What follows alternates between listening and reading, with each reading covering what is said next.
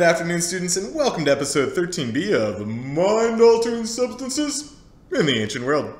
I'm your host, as usual, Dr. Rob Steffen, and today we're finally taking our feet out of the grapes, putting down our amphoras, and starting to raise our glasses full of Falernian red. That's right, it's time to start seeing how the Romans actually drank their wine. In the past two episodes, we've taken an in-depth look at the wine industry, from the growing of grapes to the storage and aging of wine, to the transportation of millions of liters across thousands of kilometers. Now we're going to see where all this wine ends up. In the bars of Rome, on the tables of both the rich and poor, even in the hands of soldiers and slaves. As we go through the drinking habits of the ancient Romans, consider the parallels and differences that exist between the role of wine in their society and in ours. And with that, let's open the bottle and start pouring out a nice glass of knowledge. One of the main takeaways from our lecture on distribution was the sheer amount of wine that was being transported across the Mediterranean. Roman historian David Potter suggests something like 100 million liters of wine was headed into Rome each year. And that's just one city in an empire that spans the entire Mediterranean Sea. And of course, if they're importing that much wine, it's because they're drinking that much wine. Most estimates suggest that the average Roman was drinking somewhere around 1 liter of wine per day. And to put that in perspective, a modern bottle of wine has only about 3/4 of a liter of wine. They were housing it. So how in the world do you become the greatest empire the world has ever seen if everyone in the empire is drowning themselves in wine? Well, to answer that question, it's important to realize that much of Roman wine culture was borrowed from the Greeks. In its earliest days, Romans weren't all that into wine.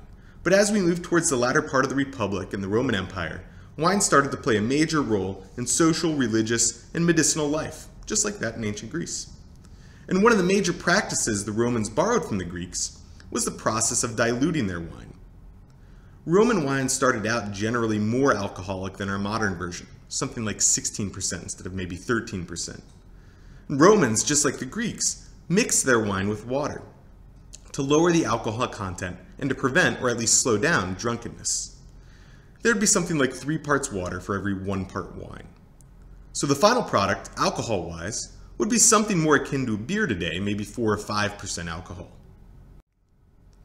We can see this process of mixing wine both in the archaeological record and in the historical record. Archaeologically, we have sculptural reliefs that show the process of wine being poured from an amphora into a crater to be mixed with water. We also have the craters themselves that would have been used for such purposes. In the textual record, the author Diodorus Siculus describes how the Gauls, considered barbarians by the Romans, drank wine unmixed, implying both that this was a characteristic of barbarians, but also that Romans usually did mix their wine. Even though Romans liked to belittle foreigners for drinking their wine unmixed, it wasn't all that infrequent in Rome to drink wine straight.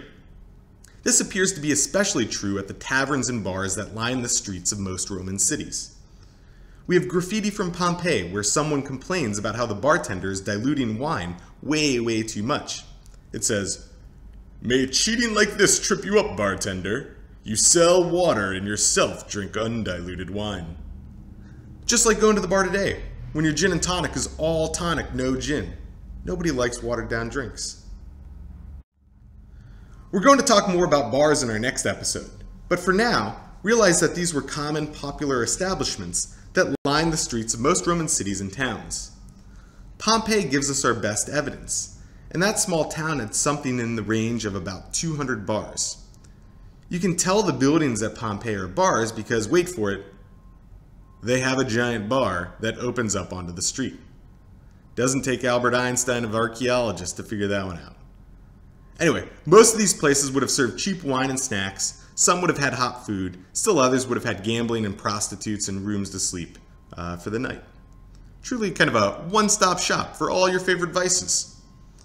And because these associations with gambling and prostitutes, the bars would have been primarily a place for the lower class people to eat and drink and be merry. Just because it was the lower classes who hung out at the bars didn't mean that the aristocracy of Rome wasn't having their fair share of wine, women, and fun. We've already talked about the Greek symposium in depth, and the Romans had a similar type of social get-together known as a convivium. While symposium literally means drinking together, the Latin word convivium literally means living together.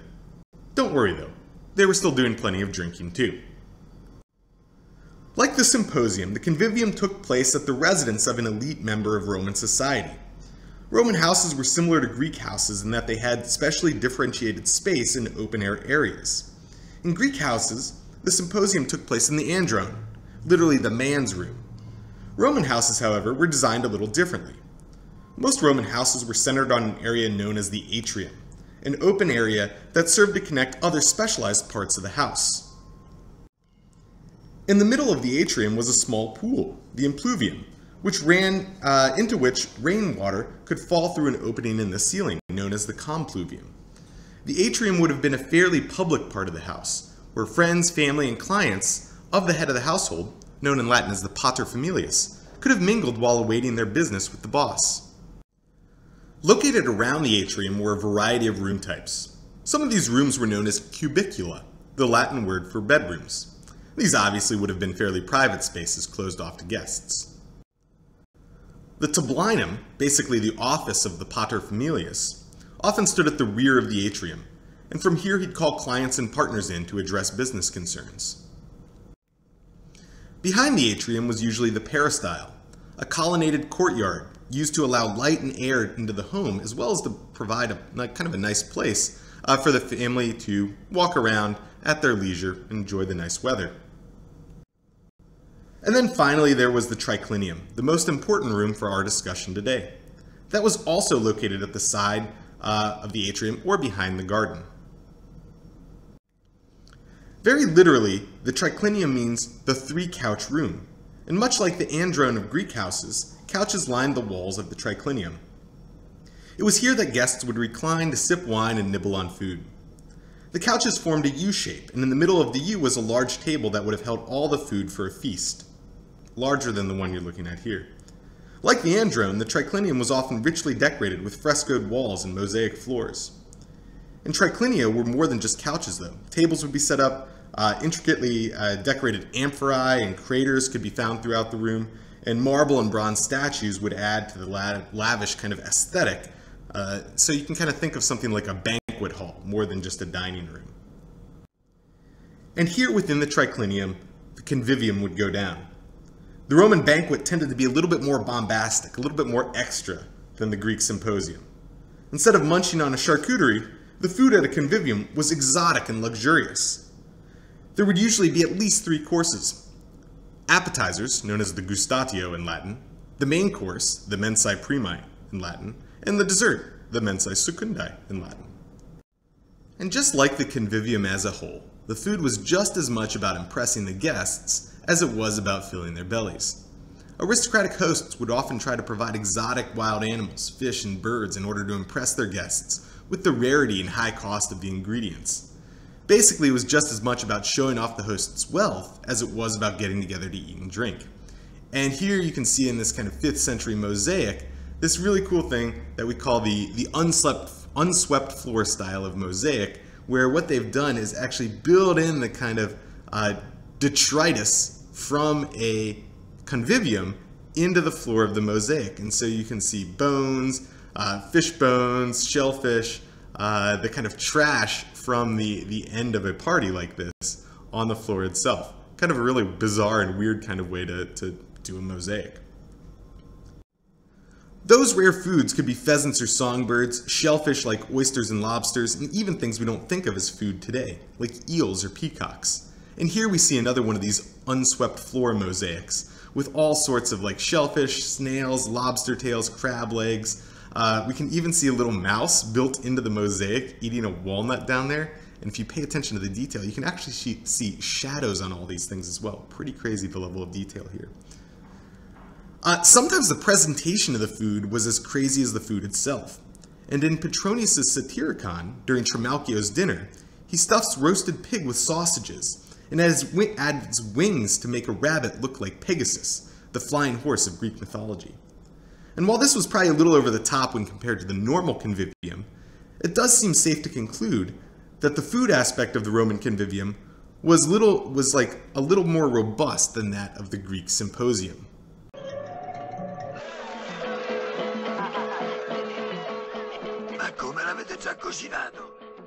pesce non l'avete nemmeno sventrato. E me lo portate così, in coco, chiamatemi. L'hai cotto intero, non l'hai aperto. Pietà, mio signore, pietà. Legatelo e frustatelo. Ho sbagliato, ma abbi pietà.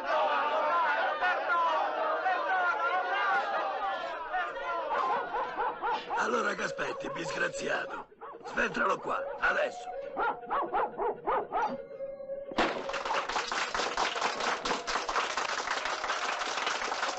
Meraviglia! I tordi! Gallini ingrassate, ventriglie d'uccelli, coloni salsicce, palombe piume tennere, chiocciole, fegato incappucciato, prosciutto, coratella, rimaccione!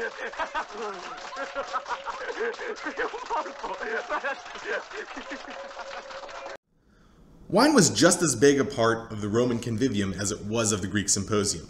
And as we've mentioned, Romans mixed their wine as well. Unlike the symposium, however, it was usually individually mixed for each attendee. They'd ladle out the unmixed wine into their cup, then mix in whatever they liked, sometimes boiled water, other times ice, other times regular water, other times spices or honey.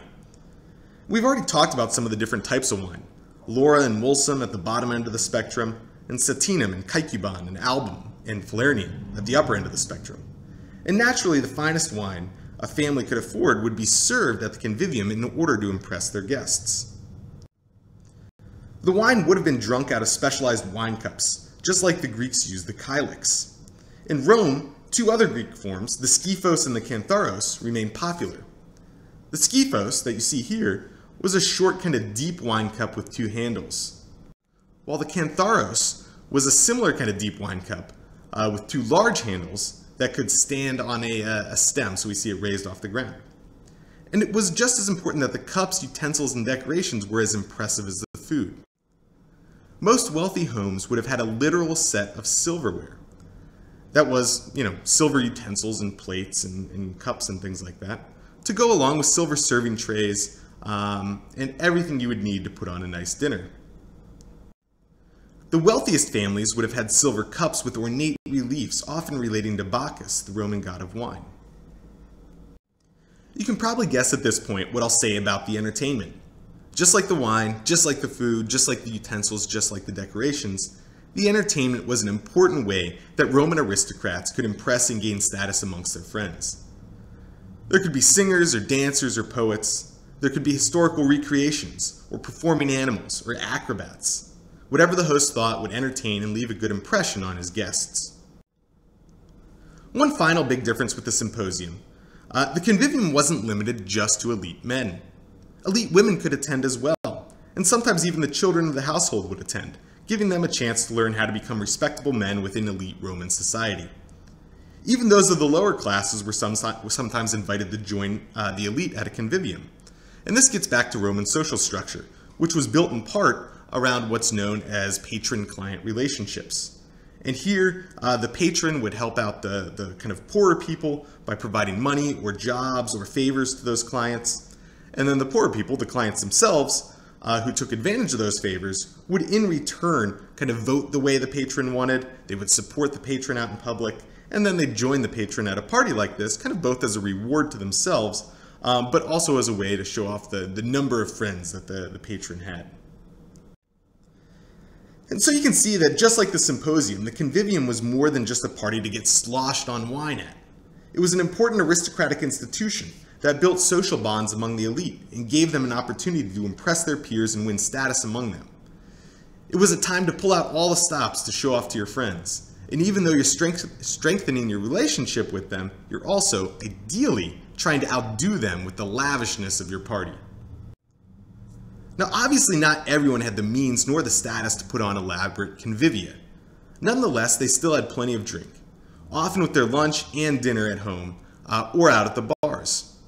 At home, less wealthy families would have had a similar set of utensils and tableware, but they would have been made out of cheaper materials, most often ceramics, rather than the black and orange painted pottery of ancient Greece or the kind of fine silverware of ancient Rome.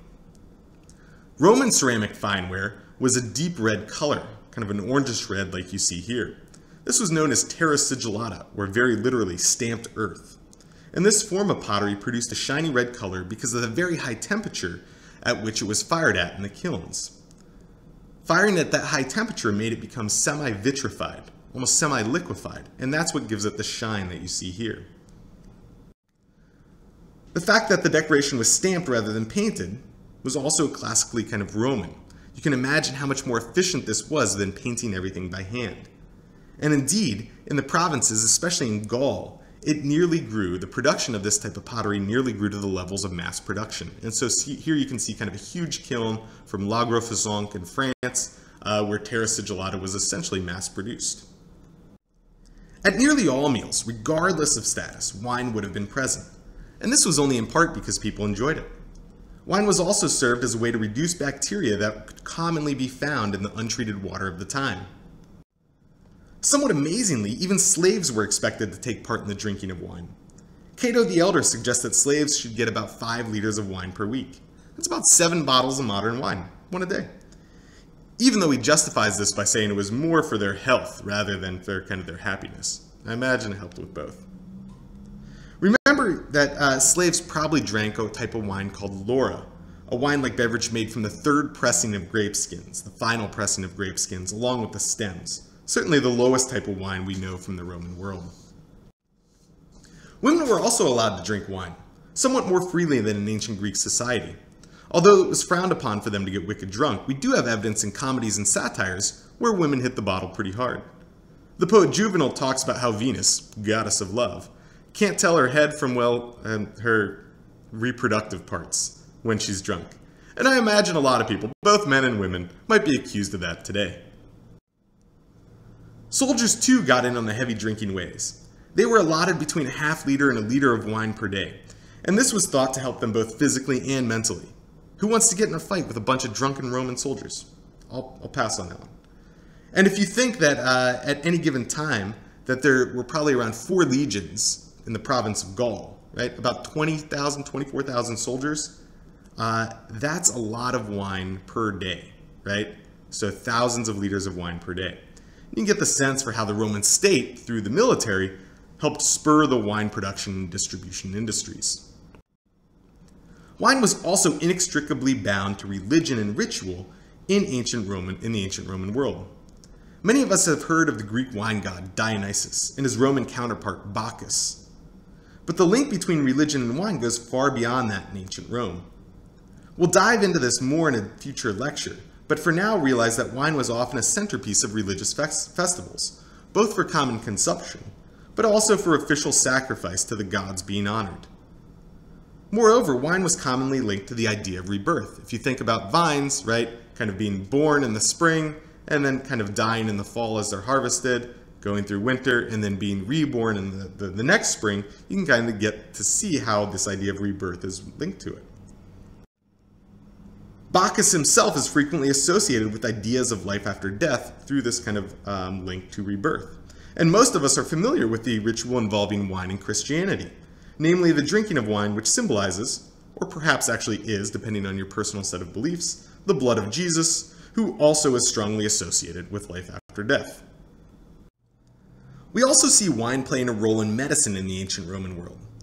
Some of its uses seem to make enough sense. So Galen, the guy we talked about in our lecture on ancient Greek medicine, used wine as both an antiseptic, that is like something that sterilizes things, and an analgesic, that is a pain reliever. And kind of with its relatively high alcohol content, wine would have made sense for both of those purposes. Other uses are kind of a bit more, say, odd. So one recipe used wine as a laxative by mixing it with manure and ashes and another plant. I'll go ahead and say hard pass on that one. Another recipe had wine kind of soaking, it had juniper and myrtle, kind of 2 plants soaking in wine, and then they used that to kind of cure snake bites somehow. I think probably drinking the wine would have helped a little bit more than that, but that's up to them. Still other uses could be related to helping to cure mental disorders like depression and physical problems like gout or bloating. So Romans kind of truly thought that Rome was indeed the solution to all of life's problems. To alcohol, the cause of and solution to all of life's problems. But like Homer said, it wasn't just the solution to all of life's problems. wine could also be the cause of all of life's problems. Despite frequently drinking to excess, the Romans generally frowned upon this practice. They thought it brought on madness, Lucretius calling it the fury in one's soul. Seneca, the owner of a vineyard, believed that wine magnified the problems you already had in your life, both physical and mental. And this seems fairly similar to kind of Pliny the Elder's proclamation that, indeed, in vino veritas, in wine there is truth. Basically, you reveal who you truly are when you're drinking wine. On the whole, we can see that wine was somewhat of a democratizing beverage, basically something that made people more equal. And although there were different types of wine, the beverage was available to people regardless of class or gender. Women and men, slave and free, rich and poor, could all take part in the drinking of wine. And when you combine that cultural approach with the fact that it was fairly diluted and the fact that it helped purify the water, it starts to make sense to see how Romans were able to drink about a liter of wine a day.